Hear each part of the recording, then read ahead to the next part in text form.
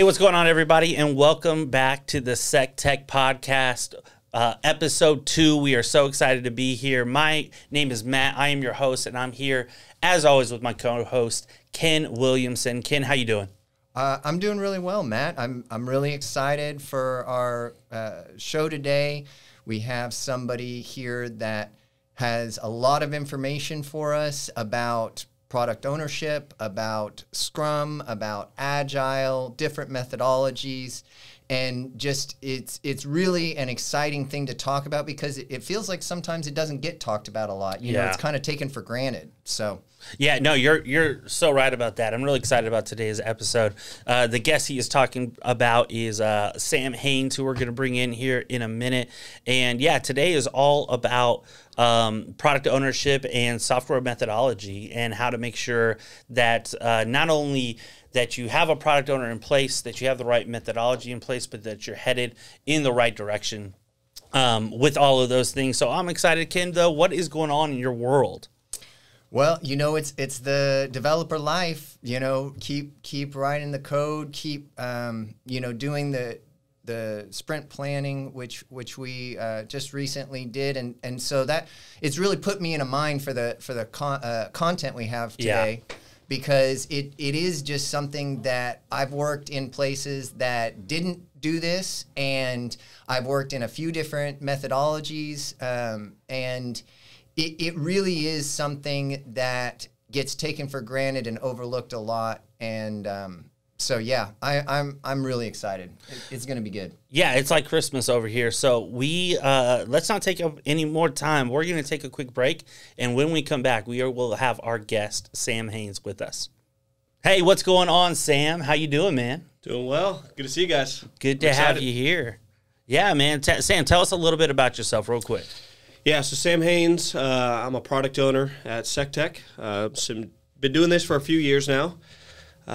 Spent time in the tech world before I transitioned into product ownership, doing some business analytics, some quality assurance testing, some various things. So I've had a background in some other roles that relate to but are not directly associated with the product owner role, and now I see myself in this role, and yeah, that's pretty much my background. 27 years old and live here in Tulsa. I'm going to put you on the spot because I did hear that you spent some time in QA. Yep. Right, early on. Yeah. How would you rate yourself as a QA? How were you? I would say pretty good. You were good? I would say pretty good. Pretty good? Yeah. Detailed oriented, which helped with, the product ownership transition. Yeah. But yeah, as a quality assurance analyst, you got to be pretty detailed. Make sure you're catching everything that comes through, and really just it kind of set the stage for working with developers in a fashion where we're working towards the same objective, even though we have different responsibilities on the team. And so I think overall it definitely exposed me to the software development world, and it set the stage for, I guess, what was to come. So overall it was a good learning experience. I thought I was pretty good at it. Yeah, I didn't exactly love it, though. I didn't love it. Sure, I will say that. Yeah, I feel like even though I'm a software engineer, I don't know if you feel like this, Ken, I don't know if I'd be a good QA. I don't know.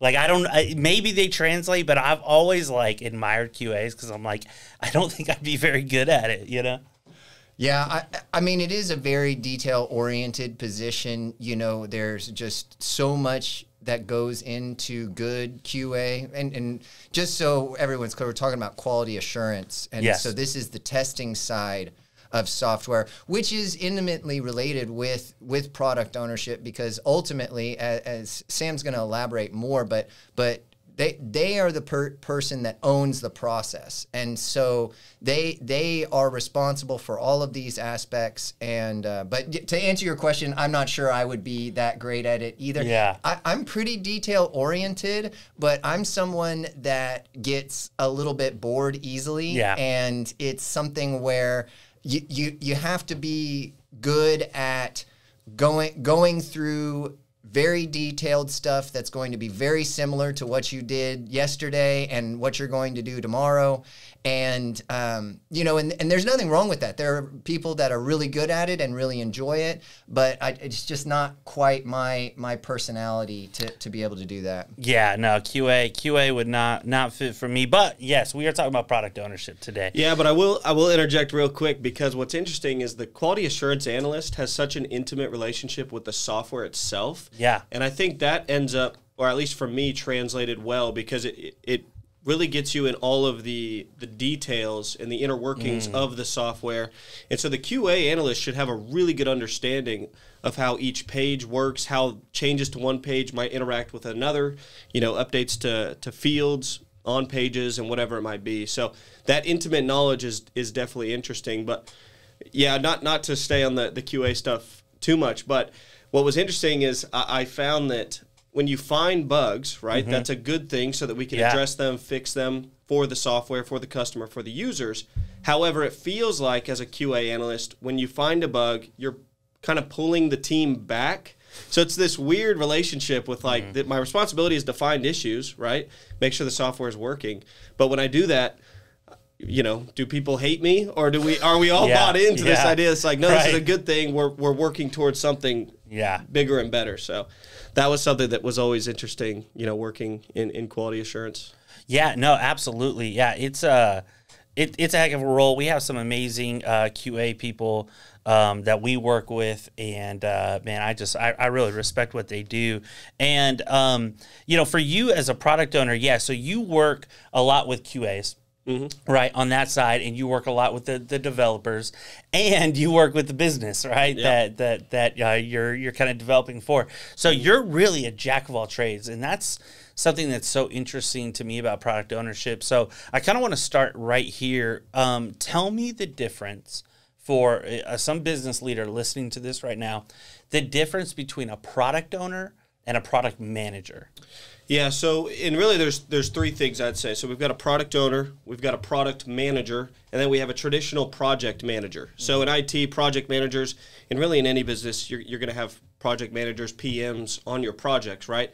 But traditionally, and even still today, a lot of that has to do more so with the schedule, the budget, making sure that everybody is tasked with something and that they are doing it on your schedule within your budget, right? Okay. And so, you know, even in when we talk about Agile and Scrum and working on these projects or these products more specifically, you need somebody that is aware of the schedule and the budget, right? And you do want to, for the business, for your customer, whoever, stay within the bounds that have been set.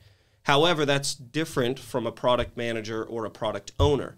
So the product owner role is specific to managing the backlog, so the product backlog, which is a list of all features we're going to be working on potentially, and prioritizing that backlog.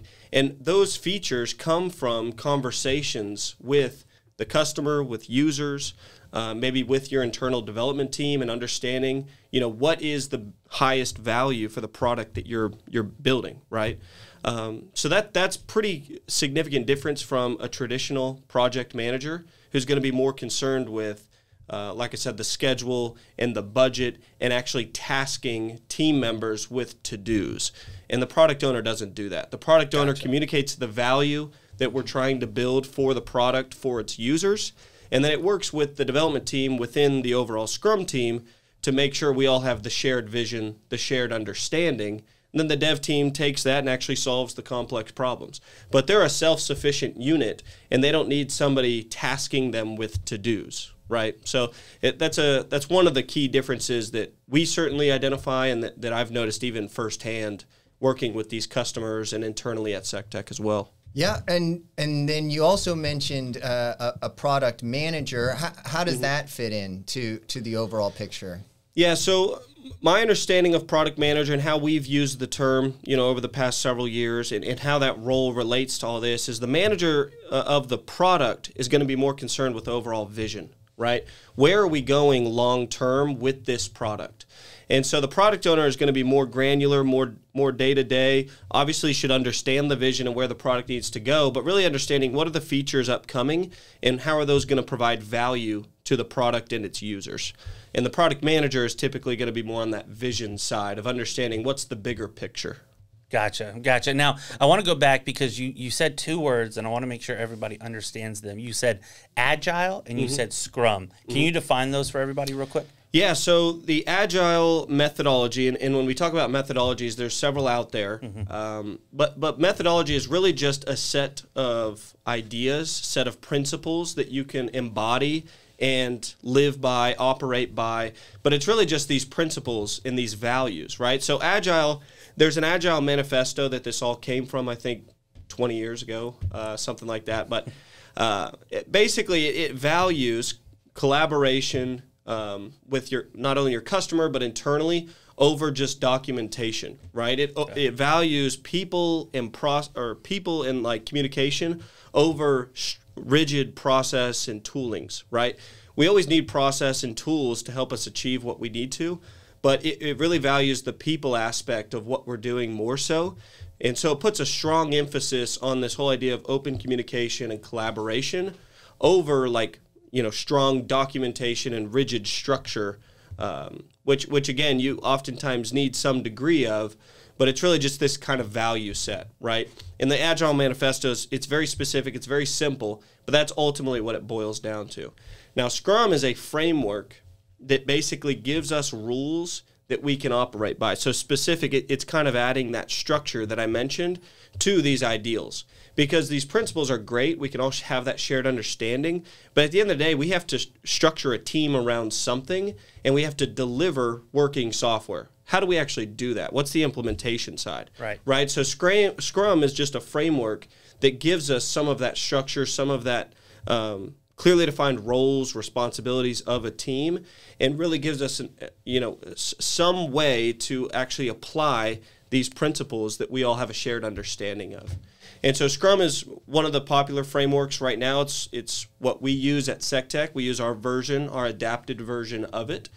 Kanban or Kanban is another popular one. There's some other frameworks that people use. And so a lot of it just comes down to, make sure everybody has a shared understanding, a shared set of values, principles that we as a team work and live by. And then from there, the rules become less important, right? Pick a rule set and just follow it and see if it works for your team. Yeah, I think that's really interesting. And so, I've been, a software engineer for about 2 years. And it was about a year and a half ago before I came on the SeqTek team that I was interviewing, for a position. And I interviewed 4 different places. And all 4 places asked me if I was familiar with the Agile and Scrum. And, they go over some of that stuff in the boot camp. But each of them described to me their Scrum process, and they were all completely different, right? And so when I got to SeqTek, I didn't really know if I understood what Agile Scrum was because I've heard it in 4 unique different ways. And so can you talk a little bit about that, about, the importance of not only having that system, but what the actual practical implementation should be for your business, or for your team? Yeah, for sure. No, that's interesting, and we hear that a lot. I've seen that a lot, heard it a lot. From the industry, from customers, especially when we talk about organizations that might have internal development shops, but they're not inherently a tech company, but they're trying to manage technology and the building of software internally, and so they're implementing a lot of these things. And I think you touched on an important point there, which is a lot of people have a different idea of what all this means, and so you'll hear in the market, we do Agile. There's no doing of Agile. The idea that you as an organization are Agile just means that you are valuing communication and collaboration and responding to change, and you're open to those changes, right? It's this idea that we're going to continuously get feedback, and we're going to live by that feedback. We're not going to just set a plan and live by the plan for the sake of living by a plan, right? And so a lot of people have this, I think, misconstrued sense of what the Agile methodology is. And again, I just stress that it's just a set of values, a set of principles that allow you to build that shared understanding of what do we as an organization value. And so then when it comes down to Scrum is more specific, right? Because it has a structure, a set of rules. This is what a Scrum team is. This is what a Scrum team does. So it's pretty specific. It's pretty well laid out. So when it comes to maybe Scrum's a little bit different across organizations, I would say that has to do more with like implementation and adaptation as it relates to your team and your business, right? So with SeqTek, because we're consulting, we have our own version of what makes sense for us and what has maybe failed or worked well, and we've kind of changed and refined some versions of Scrum ourselves. But yeah, going back to that original comment, with hearing Agile communicated differently, it's interesting to hear that, because I think people like to think being Agile is the set of rules, and it's like, no. These are just principles that you guys can, help you live by and work well together. So to follow up on that, maybe it would be helpful to kind of contrast the Agile methodology with some other ones. One that I have worked in and have heard of a lot is waterfall, which is a pretty different way of going about it. Maybe could you talk a little bit about the differences between those two to kind of highlight what we're talking about when we're talking about doing Agile methodology versus some other methodology? Yeah, for sure. And waterfall was the big one. I don't know how much of it is used anymore, but it's certainly still out there in the market. And people even that are considering themselves agile as an organization are still operating more like a waterfall shop, right? And so waterfall is more so this whole idea of let's plan everything from the jump. Let's define everything up front. Let's value documentation and process and tools over people and collaboration and this response to change and response to feedback. Let's define everything up front, and then we'll work it all the way down until it's completed. Agile is a lot different. Agile is thinking, being agile, again, is response to change. And so it's this value set of saying, okay, we're going to get feedback. Let's show working software often so that we can get continuous feedback and respond to that feedback, respond to that change.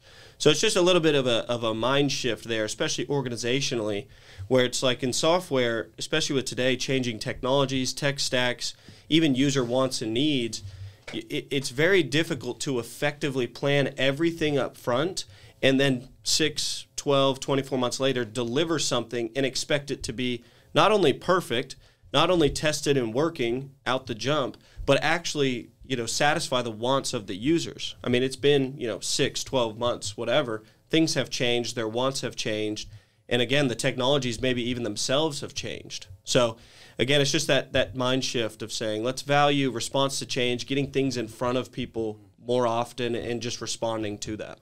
Yeah, I think that's so good. So to kind of put that in a little bit of a scenario here, so I'm a business leader, and we are developing new software within the company.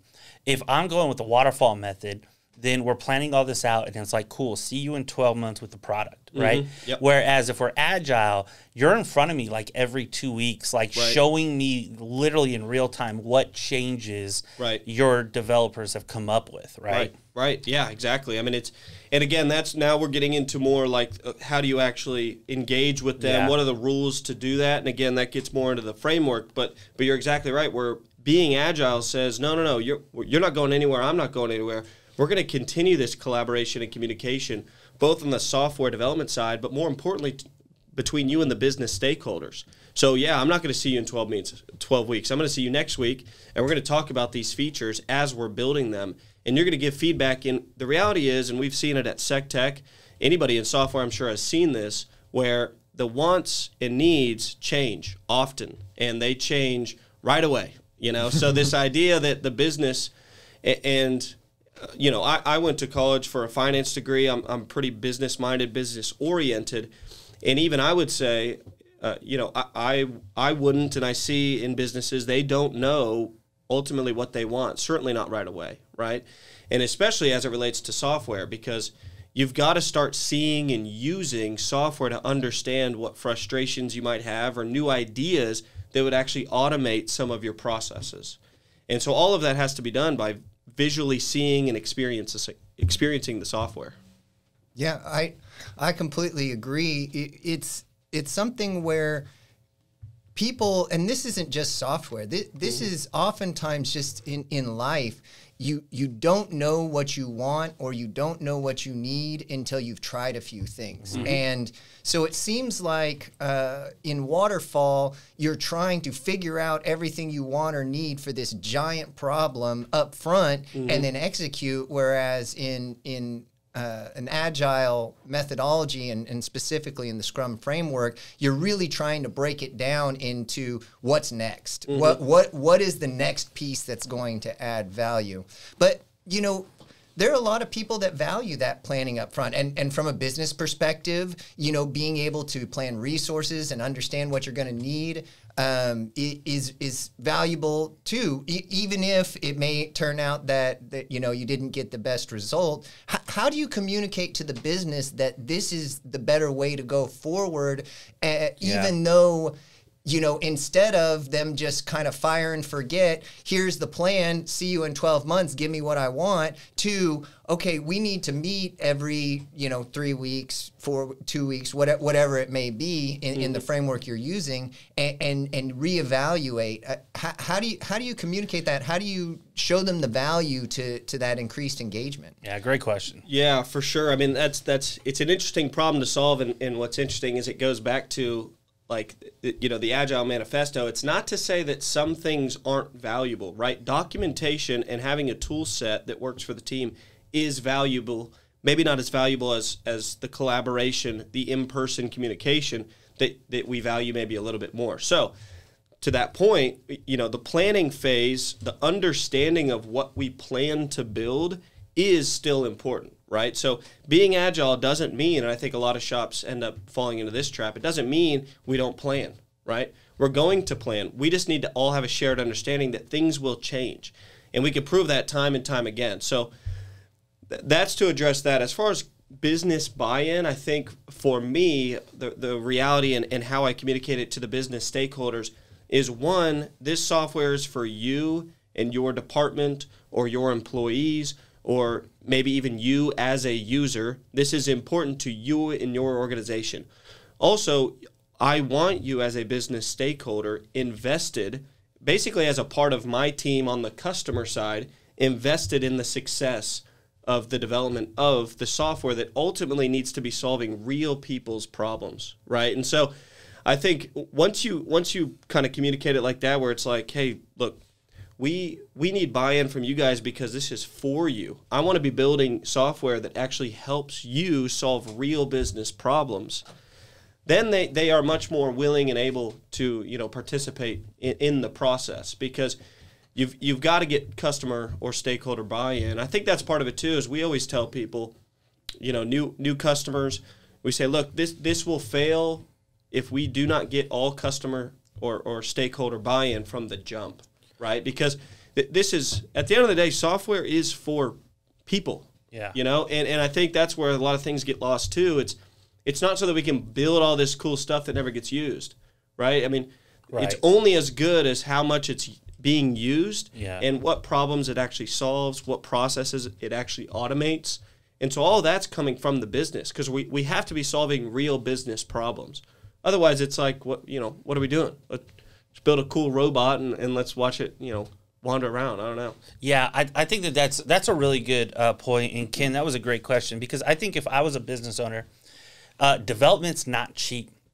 It's just not. Or at least good development, great development isn't cheap. Right. And so, you know, for me, like as a business leader, I'd be like, yeah, I'm all in on a waterfall method, because if I'm paying all this money, I want you to show me exactly what you're doing. Whereas Agile is a little bit like we're building the plane as you go. And so trust becomes so important if I'm a business owner.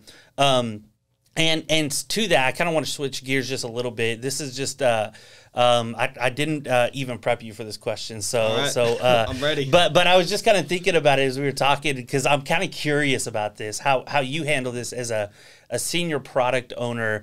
A little nugget for those product owners out there. I think what's so interesting, we've all been there where we build some awesome page, some awesome feature, and like the data is lightning fast and it works super cool, and then you show it to the business owner and all they want to talk about for an hour is like what color the button is. Yeah. You know, like these little details. Like how do you keep business owners thinking about like the meta and the things that actually matter going into software, and not like, man, I just like 2 weeks. It's like, we still just don't like the font, you know? Right. How do you keep them focused on like the things that are really going in that I guess to an engineer, I would kind of say like matters. It matters more to me, like how the software works. But even for them, like the actual functionality of the application more than like some of the minor details that I know all business owners get, you know, kind of stuck on, you know what I mean? Yeah, it's an interesting problem. I mean, I think for myself as a product owner and other product owners out there, I always tell people, even our other product owners, like always ask another question. I mean, that's an easy way for them, because part of what I think product owners should do is you should have your stake owners prove to you why something is valuable. If they can't prove to you as a product owner that something is worth spending time, money, resources on, then they usually, hopefully, can realize that reality, and they will then shift to the more valuable features or feature adds, right? And so, I think that's certainly a big part of it. For other product owners, I mean, I think just having that relationship and building that trust with the stakeholders is going to be pretty important. However, I will say the more I've been in this role, the more I realize, some of those what seem like minor details, insignificant details, that why are we focused on that from the development side? You realize psychologically those have a lot more impact to the software users than maybe, the full-fledged feature that has all this cool stuff that is more interesting and fun to build. You realize, hey, look, that font, for whatever reason, that really bugs our users, and they associate that with the software, and then they think maybe the software is bad or it doesn't work the right way. Mm-hmm. And so users are good at making those comparisons, even though they're maybe, from our perspective, illogical, right? But that impact is still there, and so it's a balance, right? You've got to hear that, hopefully fix those, resolve those, change those, and you have the understanding from the users interacting with them, so that you can actually be proactive. So maybe you can make those changes before it actually gets in front of them. But I would say, asking the questions is the big thing, right? Always asking that follow-up question, getting them to understand the value that we're trying to provide them, and having them prove that value to you as a product owner first. Yeah, so we've been talking a lot about product ownership as it relates to outward-facing customers, or if you're in a big company IT department, your internal customers, your stakeholders. But let's talk a little bit about product ownership as it relates to the team. And as a product owner, how do you work on communicating effectively what you got from the stakeholders, what you're understanding on a business level, and give the dev team the tools they need in order to make something that fits those business level requirements, but without getting overly technical, because some product owners may be technical, and I know you're I would say maybe semi-technical, and but Can you talk a little bit about that translation between business ideas and then requirements for feature development, for stuff, bug fixes and the like? Yeah, for sure. I mean, I think it starts with understanding the business, right? Whether it's a customer of yours or it's an internal business or a department, right? The business unit. It's understanding the business and the processes that actually make them run and make them successful. And then you work your way to something more granular, right? It's then understanding specifics of a particular process within that business or business unit. And then from there, it's understanding, okay, how does this actually impact employees, users of the software? And then you can start identifying specific workflows, right, that relate to specific features that we need to build within maybe a process, or to replace a more manual process. And so it's just working your way down to understanding the business, the users, the software, and all the way down to specific units and processes within those business units. Mm-hmm. And then from there, we, and this goes into Scrum framework and some of the rules that have been set out. But then I, as a product owner, write user stories, and we have a particular way of writing those, but it communicates to the dev team the what and the why of what we're building. And then I, as a product owner, don't have to worry about how we're actually going to solve the problem.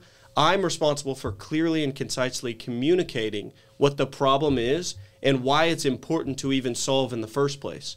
And then from there, the dev team takes that information, clarifies what that means by interacting with the product owner, on the Scrum team side. But then from there, you guys take the problem and you actually go solve it, right? You guys worry about the how. How do we solve this problem and implement it through software, the tech stack, the environment we're working in, whatever it might be. And so the product owner is able to work, without being, hopefully, technical at all. I think just the nature of being around and communicating with developers, you end up picking up on some things and you can kind of grow to be more technical. But really, I tell people, you don't have to be technical, and you really shouldn't be. The product owner is responsible for understanding the what and the why. The how really shouldn't be a concern, and you should be working with dev team that you trust and that is smart enough and capable enough to solve those complex problems. Yeah, that's so good. And, we'll get you out here on this question right here, Sam. I'm curious for you, I love what you said, because I think there are a lot of people that love technology, love development, but maybe they're not a developer, right? Like that's not quite going to be their role.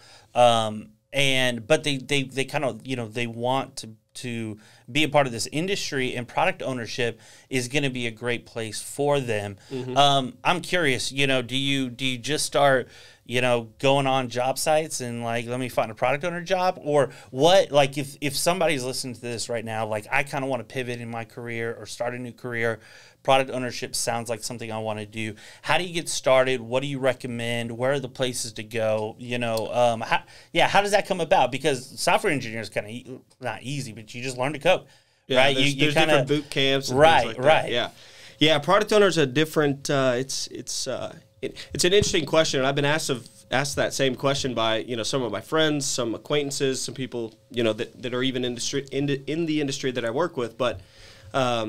I would say just there's a wealth of information on YouTube and on Google like anything else. And so I've kind of curated from my perspective what articles and what videos align with what I believe is valuable in the role and the responsibilities that I think are under that role, what responsibilities fall with that.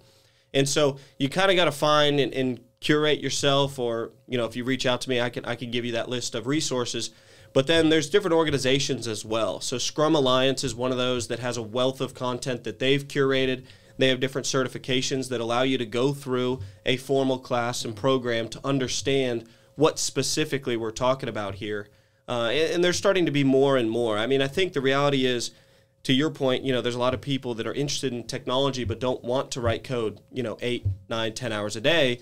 And that's fine. And thankfully, there are roles in technology that don't require that. We talked about quality assurance analyst earlier. That's one of those. Yeah. You really don't have to understand how to code. Now, automated testing's becoming more important and more popular. But there are ways to be involved in the industry, in the delivery of cool software that actually solves real problems without writing code. And so, product owner is one of those. I think if you come from a business background, business analytics, if you come from the business world and you've interacted with these folks, that often has a good transition. But you also, you need to understand the importance of, developers and what it is they're doing and how we actually build software in a way that solves business problems. But I would say it's a pretty open role and a pretty open field to get your way in the door, but I don't know what that clear path is, It's still kind of, not the Wild West, but it's still, it's kind of something that's maybe you wouldn't say new, but is something that's still gaining traction and doesn't quite have that clear path. So I love what you're saying. We'll definitely make some resources available. Yeah. It's not the Wild West, but it's still kind of the Wild West. Like it's one of those roles that's organizations are still trying to figure out, what it means, how they could hire the right product owners, what exactly they do, how do they provide value. We go through this and we went through it, I would say, for several years with our customers of even just proving to them that the product owner role was so important for their project and their software that we're building for them, right? Yeah.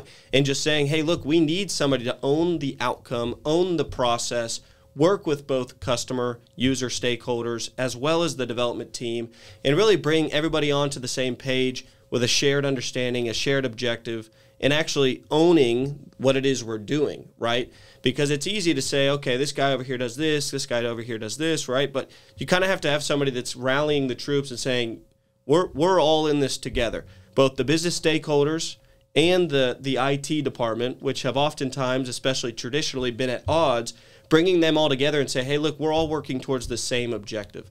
So I think the market's definitely coming around to it, but it's still one of those roles that, although I would say now is clearly defined, there is still not a lot of understanding and definition within a lot of organizations of how to actually hire and use these product owners. But, I mean, the roles are certainly out there. I'm seeing more of them.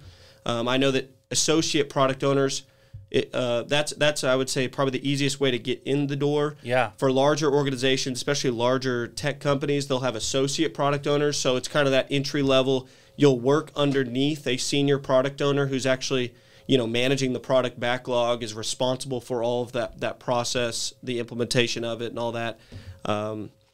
So that's one way, junior product owner, associate product owner is probably what people should look at to see how to get their foot in the door. That's so good. Ken, closing thoughts. I think it was a great conversation, and it's so good to be able to talk about some of this side of the development, because as software engineers, we can kind of take for granted, and sometimes there's a little bit of frustration between the product owner and the dev team, and so it's just been really great to talk to you and to hear a lot about the perspective that you bring to a team and to a business, and just, it was great. Thank you. Yeah, I appreciate it. I could talk about this stuff for hours, so I'll definitely have to come back on. Yeah, absolutely. We got to have you back on, man. We really appreciate your time. Thank you so much. This wraps up episode 2 of the SeqTek Podcast. We'll see you guys later.